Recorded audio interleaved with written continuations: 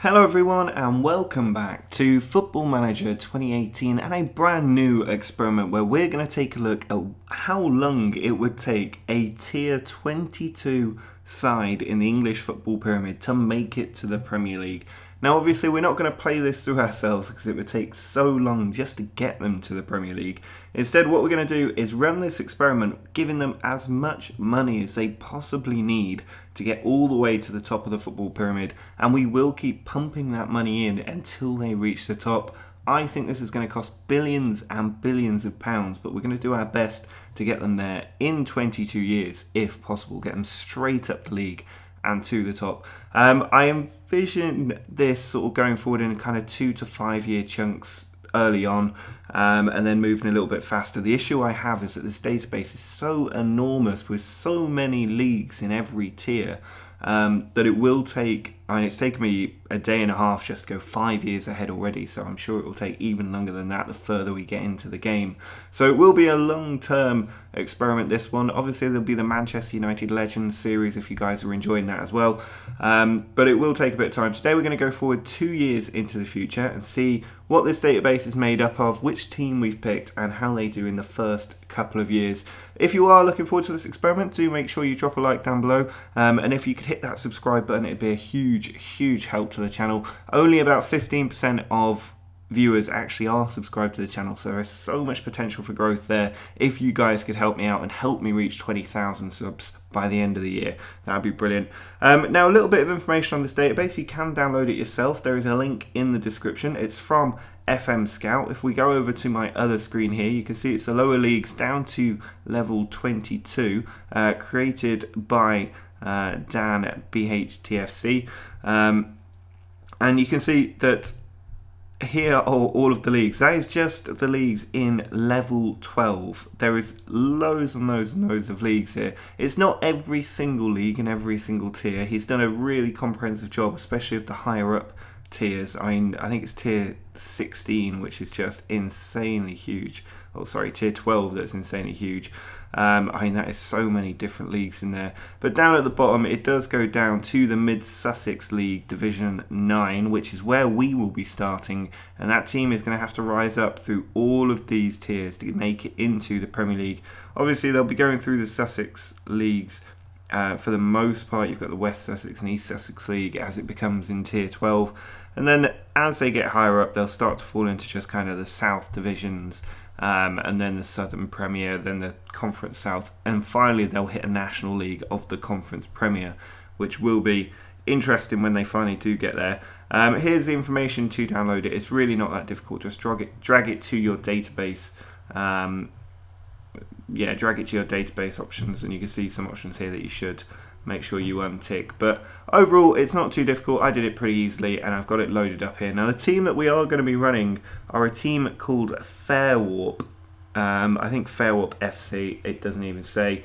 At the moment, it says Fairwarp Recreation Ground is their stadium. I think in real life, it's the Queen Elizabeth II ground, which is quite a cool little name to give it. And yeah, 1,000 capacity, because I imagine it's just 1,000 people standing around the field.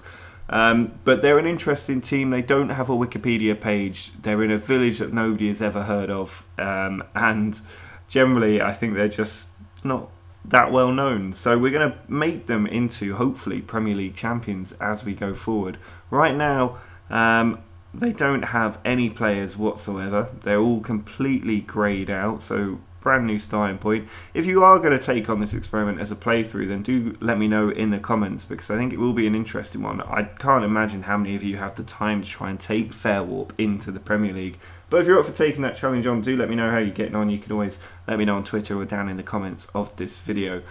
So what we're going to do is, I have already run this forward a couple of times without success. So the first thing is £900 million. If we give them $1 billion, it'll tick over and they might end up in debt because of the way that this does work. I've given them $1 billion as a transfer, or £100 million as a transfer kitty for the first season, and a wage budget of £1 million a week. I've not given them a sugar daddy because the sugar daddy will pump in his own money, which would make me calculating how much I've given them a little bit difficult. Their facilities are exactly the same. We'll want to keep an eye on this. At the moment, they've got a maximum expansion capacity of 5,000, but just 1,000 capacity at the moment. and a 1 for everything, so we can keep track of if they're putting money into that or not. Now, the only other thing that I have controversially amended is their reputation. I've given them the reputation of a lower league, non-league team in the game as it already exists. To begin with, this was around the level of 50 from memory, but when I ran it forward like that, they didn't get promoted for about 5-6 years because they weren't spending money, because without that reputation they cannot attract any professional players. I have also made the team professional, which I think will also help attract players because they won't be able to sign them if they're non-professional. So a few changes there which will give them an advantage and make sure they do fire up the leagues very quickly. I can see them getting right up to the conference without too much trouble, but we'll have to see how that does progress. And if the database holds up that far ahead. So it's going to be interesting to see how they go. I don't think there's too much else that would be worth looking at here. We can have a look at their general information, but there's not too much there for you. Average season ticket price is £17.14. They do have 5 season ticket holders, which is nice. If we look at their historical overview, no trophies at the moment, no competitions. There is nothing here. Their landmark is that Chairman Scott Gardner was appointed in 2015. But yeah, there's just nothing here. They don't even have a year founded at the moment, and I couldn't even find that on Google. So who knows? As far as I'm aware, they don't even have a football website. All they have is one page on the tourism for Fairwarp or something like that. It's a really odd little club. But what we're going to do now is go forward 1 year. We'll see what transfers they made, what the club looks like, and if they've invested in any of their facilities. Well, we are now a year into the future, and as you can see, Fairwarp have had a pretty good first season. They beat Crawley United's second team 2-1 in their opening game, a last-minute winner there, before losing to Crawley Albion. Crawley has quite a few football clubs, it would seem. Stone's second team as well, and Scainshill third team were up next. This league full of second and third teams, which is quite funny. The reason I picked Fairwarp was they're pretty much the only team in this division that aren't a second or third team. But you can see they had started to sign a few players, getting 6-0 wins, winning pretty much everything to nil after this point. Doing very, very well. Until they made it to the semi-final of the they played East Grinstead Meads in the Tester Challenge Cup semi-final, and in the final they did win the Tester Challenge Cup 3-1. The teams in this competition I'm not too familiar with, so let's have a look at that first round, and you can see it was just Tier 8 or Mid-Sussex tier League 8 and 9, which is Tier 21 and 22 that were in here at the first round. Not all of the teams in the league, I don't believe. We can have a look at the Mid-Sussex Football League, and there are 10 teams in here, so I guess it could have been all the teams. I'm not too sure though. Maybe it's the bottom teams from the tier above. But when we look at the league table, you can see that Fairwarp have won it. 16 wins, 2 draws, 50 points, and a 43 goal difference. Interestingly, the team that finished second managed to get relegated, which is unusual to say the least. If we have a look at the rules, you guys can have a look at this in a bit more detail by pausing the video. Certainly some interesting rules in order to enable that to happen. Top 2 teams win promotion, and yet the second team got relegated. So I don't really understand that. It doesn't mention relegation in here, but they have been relegated, which meant the Fletchling 2 have got relegated. This team, yeah, they're still in the league, so I don't really know what's happening there. Possibly a glitch. But you could let me know in the comments if you understand why that's happened. But you can see they have won this league pretty well. All second and third teams in here, except for Fairwarp. And they now go up to the Mid-Sussex Football League Division 8, where you can see not so many second and third teams now, or no third teams, but a few second teams, but a few proper teams in there as well. I imagine they'll be winning this pretty comfortably. And then going up to Division 7, and then obviously this is where more a second league gets added to this tier, at least here. The Devon and Exeter League comes into play. Then you have the Mid-Sussex Football League Division 6. Surrey come into play, Devon come into it, and the Isles of Scilly come into it. A league with just 2 teams, the Garrison Gunners and the Woolpack Wanderers.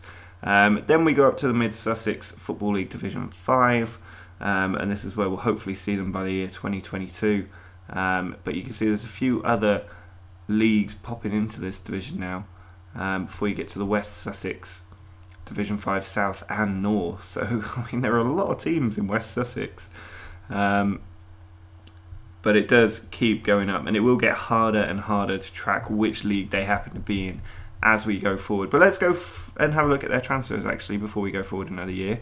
If we can get back to Fairwarp, we're right at the bottom here, and have a look at their transfer business. We can see they have brought in a couple of free transfers so far this season, but last season they did sign quite a lot of players. They're really doing the business. They did sign someone for money from Curzon Ashton, who are a team in Vanarama National League North. So that is a big signing there. And a lot of these players don't seem half bad, to be honest. So Rory Fallon signed from Curzon Ashton. He's come in, played 6, got 1 goal and 1 player of the match performance. He's bounced around FC United Manchester, Trafford, the Manchester area generally before moving to Sussex. Other teams that they're picking players up from seem largely to be other non-league teams and free transfers as well. South Shields, Stourbridge in there, Halesoe Town. So mostly non-league teams. Boston United, our last billionaire experiment, they picked up Greg Smith, who's a striker from there, and he managed to get 1 goal in his 1 game. If we have a look at their best 11, that will give us a good idea of who their best players were. You can see 7 goals from midfield for Bradley Eade was their top scorer. There were 4 and 5 for the respective strikers, and overall the best average rating was 7.33, probably Bradley Eade with those 7 goals from midfield, certainly doing very well there. And if we just look at their club details, you can see the reputation has actually gone up. Their finances, they've lost about 300 or 200 million already, probably because of from taxation, which does take that billion we gave them into account. No change to their facilities as yet, but I'm sure the chairman will get on that eventually. And just looking at their landmark here, you can see they did appoint Matt Plummer as captain, Darren Craddock as vice captain. They won promotion and then won the league and then won the cup, which we've seen already. So let's go forward another year and see how they get on. Well, we are another year into the future, and you can see that their pre-season didn't go too well. They did lose to Gillingham there, but an 88th minute goal there in pre-season. They drew with Sittingbourne and then beat London Tigers, which is a great name. And then as the league season kicked off, they did very well, getting a lot of wins here. They conceded a few goals, but then the clean sheets started to come in. Big wins. They're playing in a couple of cup competitions here. You've got the Mid-Sussex Junior Cup first round and the Parsons Cup and the Tester Challenge Cup as well, actually. I'm not sure why they're in the Junior Cup, but who knows. And then the Tester Challenge Cup as well. It could be their youth team is in the Junior Cup. I don't even know. But you can see they were doing well in the cup competitions. Loads of games this season. They actually ended up playing in 4 finals. They clearly won the league. They won every game this season. But they won the Parsons Challenge Cup. They won the Brian Hall Challenge Cup, the Mid-Sussex Junior Cup, and the Tester Challenge Cup. So the Mid-Sussex Junior Cup, if we look at the rules here, I don't know if it says anything on the type of players that can be played here. It doesn't look like it, so that would be why, if it is meant to be a youth cup, that they've got the if they've got the that's the rules for the first round. I mean, I don't think there's any difference there in the rules, but they have managed to win that anyway. If we look at the matches that were played, going back, you can see they beat Ashworth 3-0. But you can see from the first round here, there were a lot of teams in this, from Mid-Sussex 5 all the way down to Mid-Sussex 9. That's a huge variance in the Mid-Sussex Junior Cup, but they've managed to win that, beating everybody along the way. That's a very significant trophy to have picked up. The Brian Hall Challenge Cup, if we look at the players that were in the first round of this, I'm not sure why it keeps going to the rules. If we go to the stages, it's just bouncing back to the rules, which is not what I want at all. Well, it would seem that this cup is a little bit broken because I can't actually see the schedule at all. But you can see here the teams that are in there, and Fairwarp have managed to win it. We can certainly look at Fairwarp's history in this competition. And you can see here, so which cup was this? This was the Brian Hall Cup. It looks like they went in at the second round stage, did they? Yeah, so they went in at the second round, which is interesting. The Iffield Galaxy 3-0, then went into the semi-final and then into the final. So there can't be too many clubs in there, the maximum 4 stages. Then you had the Mid-Sussex Junior Cup final, which we've seen before, and the Tester Challenge Cup final, the Parsons Cup Challenge final. So you've actually won the quintuple this season, a huge number of trophies. When we look at their competition screen, it already looks very impressive. 2 Tester Challenge Cup victories now. You can see the 2 Mid-Sussex League titles at the bottom as well. The cup competition is more highly rated for reputation, but they've done incredibly well overall. And you can see we've already got that nice trajectory going straight up. I'm sure it's going to continue for some time. They've got a Lebanon player as their key player. If we look at their transfer history for last season, you can see they did spend £95,000, which would explain an awful lot. They're picking up players from Burton Albion and Leighton Orient now, Salford as well. Rosaire Longello, their biggest signing, 19 years old, will be around for a little while. And from the left flank, he managed to get 4 games under his belt, 8 games in total, 3 goals in the cups as well. But they are signing a huge number of players. And we look at their senior squad, it is a very big squad, and they will be dominating this league and every league after it for a long time to come. As a result, they've even packed out their under-23s with players now, and their under-18s as well. They're taking this very seriously and getting a lot of reward for it as well. And they will win a lot of these early leagues without too much trouble, so I will go through them a lot quicker going forward. What we will do though is look at their club details. You can see that reputation has gone up again. Club attendance hasn't changed very much. Their money's gone down now. They've lost over 400 million, which they will continue to do for a little while. It will stabilise at about 300 million ordinarily. But you can see their reputation, their facilities, have gone up. They've got 4 training facilities, 4 youth facilities, 2 junior coaching, 2 youth recruitment. That is miles ahead of where it should be. And when we look at the landmark screen, you can see here they appointed a new captain. Their youth and training facilities were upgraded. And here were the cup wins as well. So they've still got the same manager in charge, but they are firing up the leagues now. Tim Tilley, the manager at the moment, he's got an 18 level of discipline, but not very much else going for him. It'll be interesting to see how long he sticks around. But the chairman at the minute, willing to pump the money into the facilities, which is what they need if they're going to continue to grow. Omar Bugil, best player at the moment, the striker as well. When we look at his career stats for them, he managed to get 13 goals in 7 games last season. So we need to have a look at Fairwarp's best 11. And you can see here that they've got, if we go back to last season, 14 goals in 20 games for Jamie Lucas, but 13 in 7 for Omar Boigel. 8 in 11 for Masanka up front as well. So they're doing well. Everybody getting goals. 4 for their right back, 5 for the centre back. Only the left back not scoring there in the first 11, and the goalkeeper of course. But overall they're doing well with some 8.46, the highest average rating there. And overall for their best 11, you can see there's 14 in 20. The club's top goal scorer, Jamie Lucas, still at the team, 23 years old, and was brought in on a free from Brackley Town. Got 10 in 11 last season, and I'm sure he'll get a lot more next season as well. So that is going to be it for this experiment. Do drop a like on the video if you're enjoying this experiment. Let me know in the comments if there's anything you'd like to see in the next video, and make sure to subscribe. It'd be brilliant if we could get up to that 20,000 subscribers by the end of the year. So do please hit that subscribe button. But until next time, see ya.